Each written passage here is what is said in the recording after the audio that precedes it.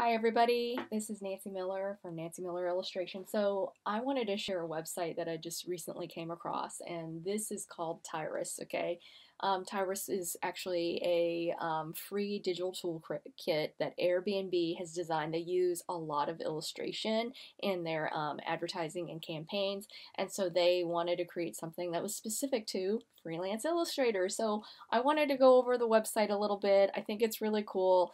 And if you want to find it and check it out for yourself, here up at the top, it's tyrus.design. Okay, so where did they get the name of Tyrus? Okay, if anybody's a big fan of animation, especially the movie Bambi by Disney, the actual creator for the look and the visual development of Bambi was Tyrus Wong.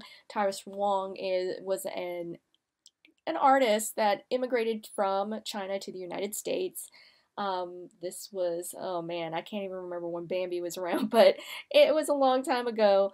And when he came to the States, he really struggled to be an artist. He ended up getting, work in the animation and movie industry, but it was really just a fascinating story about how when Disney started going through a lot of their strikes and things like that, he was one of the people that was first let go.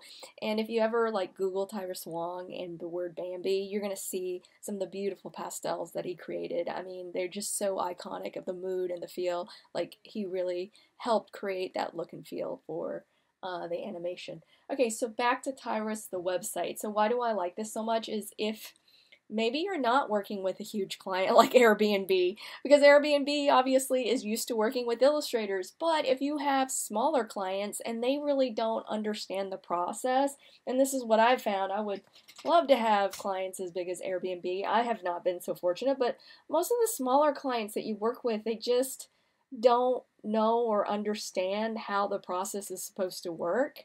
So if you give them a link to this and you kind of talk them through, this is how we're going to create an image that's specific to your needs and your wants, and this will give you a roadmap for both of you to kind of follow through. So you can scroll down and it'll talk more through, how they surveyed illustrators to figure out like what were some of the pain points, and it was having that better communication between themselves and the client. So they'll have, these sections, like the first part is your brief, okay? So your brief, if you don't know, it's basically what are the client's wants and needs. So like say I tend to work in children's books.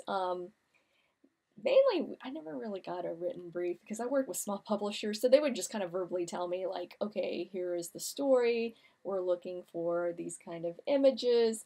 I've heard that sometimes in a brief they might include images of things that they, of other, types of illustrations, your illustrations of things that they like, just kind of maybe outlining the direction that they want to go in. So, like, you can click at the top here and I'll let you go to, my internet's a little bit slow, but so identifying your client's needs. I mean, it just bullet points the things that you're going to be doing, and it'll walk you right through this. This is great. So you can do your warm-ups and, talk about these 5 key points below. So you can start your project, like understand the big picture, get a clear idea on the copy, where will the art be, become an expert. So anyways, I thought this was very helpful, so mainly because it's going to help you and your client figure out how, your expectations, and it even breaks it down further. I mean, this is awesome. They go through all of this. So that'll help you kind of figure out what you're supposed to be illustrating.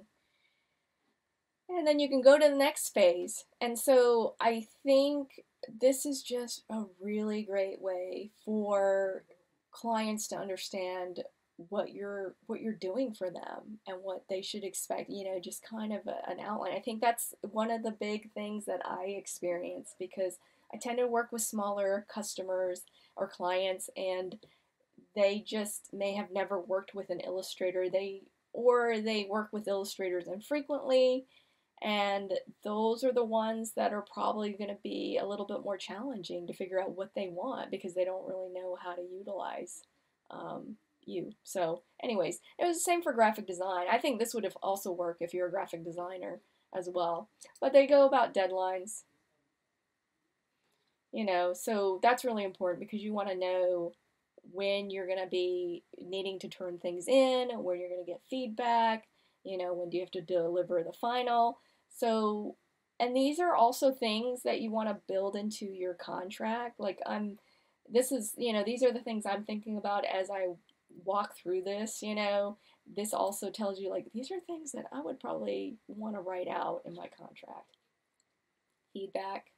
So, great thing about the feedback section is they had like, what if your client, you're just not sure what they're trying to, get at and what are they trying to, get you to do and make changes. So I thought this was interesting. So like, what if they're vague? What if it's conflicting? What if it's narrow-minded, out of scope?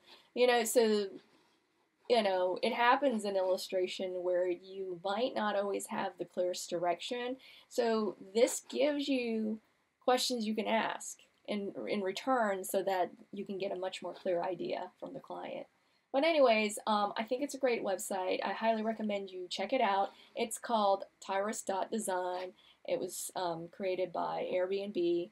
And I think this is awesome. Yeah, definitely utilize this because I like that it's on the web. I have books as well, but this is definitely something I would bookmark, save, and go back to, and then be like, oh, with my client, this is kind of what you can expect. This is kind of a visual layout of the direction and order you would go in working with a freelance illustrator. So thanks for listening. Please hit the like and subscribe to get more notifications on when I have some helpful tips and illustration videos. Thanks for listening. Bye.